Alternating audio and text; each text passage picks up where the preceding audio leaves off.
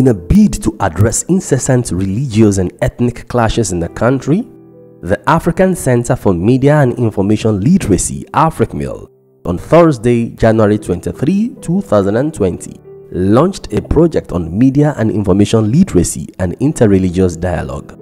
The project, which is supported by the Canada Fund for Local Initiatives (CFLI), is meant to equip religious leaders with the capacity to navigate the media and engage their followers and those of other faiths to foster peace and understanding using media and information literacy as a tool.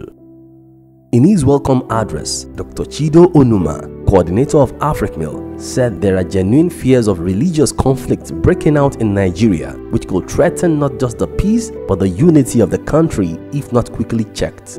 He noted that social media was one source of concern as it is being used to peddle fake news, hate speech and messages aimed at causing disaffection among Nigerians.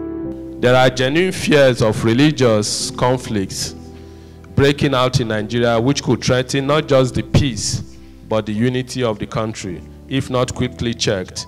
Nigeria has increasingly degenerated from a multi-ethnic, multi-religious but united society into a theater of unhealthy rivalry between Christianity and Islam.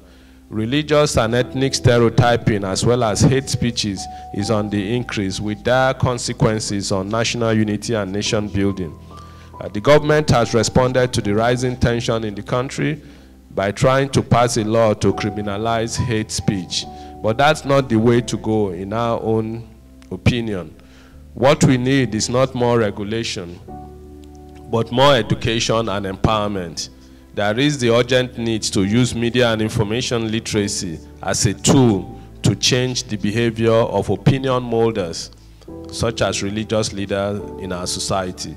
There will be media and information literacy training for targeted journalists and bloggers drawn from the 4 states. The purpose of the training is to equip these journalists and bloggers with the skills that will enable them critically analyze information and news media content, understand the risks and opportunities associated with fake and inciting news, and become responsible and informed consumers and transmitters of information and opinion.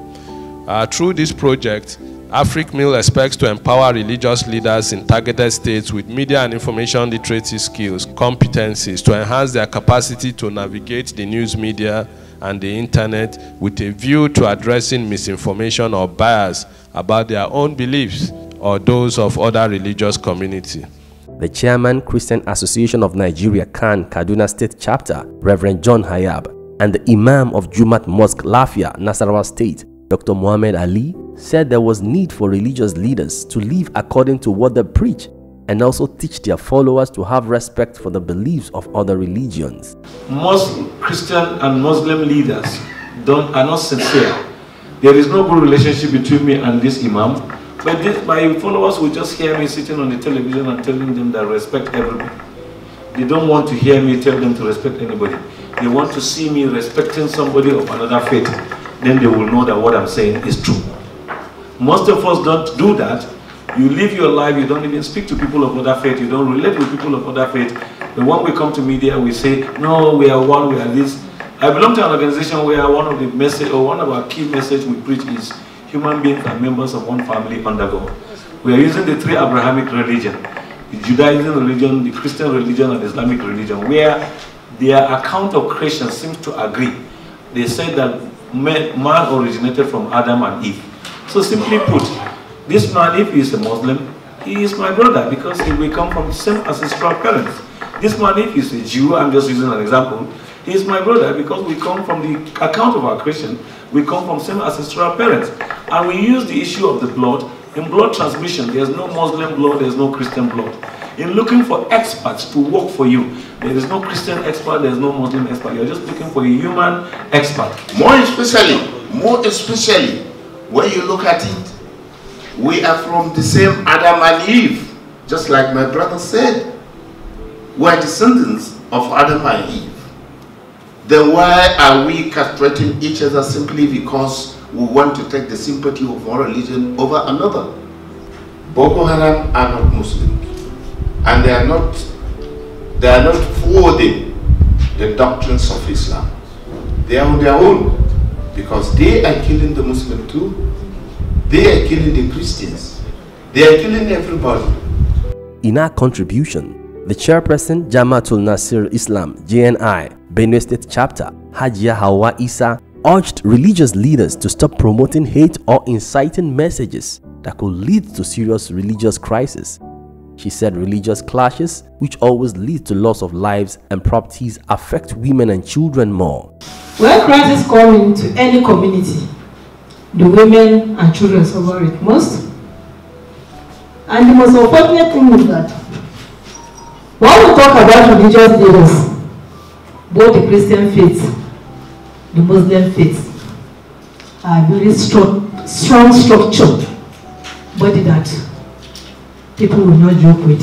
They have a voice to reach the common people. They have a voice to educate the populace. They have it all. But unfortunately, recently, I don't know actually what is happening. Many both faiths have gone to sleep. And that is why today we are suffering what we are suffering in the country. They have a voice, they talk to their people. I used to ask the Christians, what do you preach to your followers in the church? And you, the Muslims, what do you tell your followers in the mosque?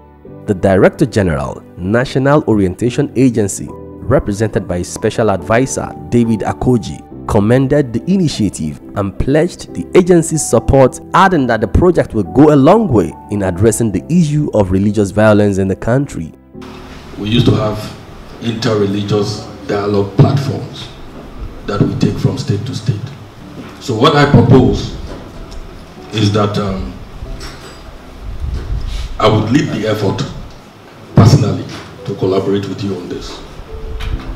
And then we will take lessons learned from what we will do together with you in these 4 states to the rest of Nigeria, so that the impact is all encompassing and reverberates across the Federation.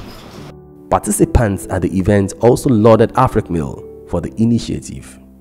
These enemies of the state are trying to instigate a true and blind faith against one another, and we condemn it.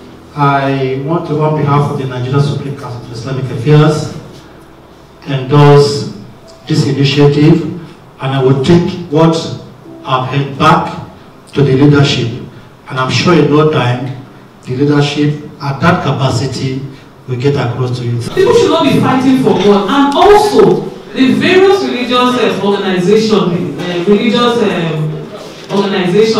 CAN, the Muslim organization as well, they should be able to talk to their various pastors and imams, because what information are they disseminating to their followers?